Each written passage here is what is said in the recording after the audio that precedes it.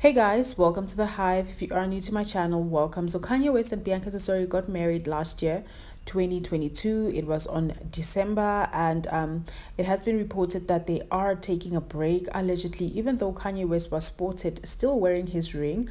I guess it's because they are taking a break, allegedly. So it doesn't mean that they are divorcing, because a lot of the media is reporting and emphasizing on them taking a break, and they have alleged that Kanye West was actually the one who said this, who revealed this to a source.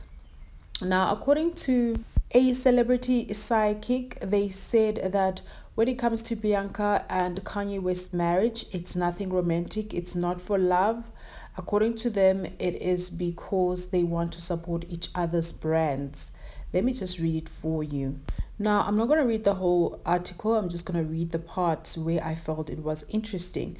She said there are 0 wants cards, which are for passion, the expert noted. She further on explained, this means that the couple came together to support each other's brand, not for romance, and that there is no physical attraction between them.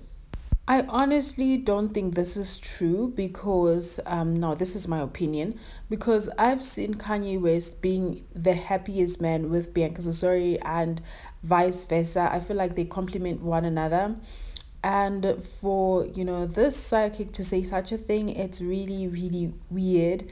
Actually, they further on went on to say at this stage the relationship is just for show and can't recover. So according to the psychic, Bianca going to Australia and Kanye West saying that he's taking a break actually means that they are not going to get back together. I guess that's why he or she said they won't recover. I mean, what happens if Bianca comes back? Are they going to come back and address it again? I really don't know, guys. Everyone is just so invested in Kanye West's marriage. Even though we've seen him wearing his ring, people still feel that they are never going to get back together. Do drop a comment down below. See you soon.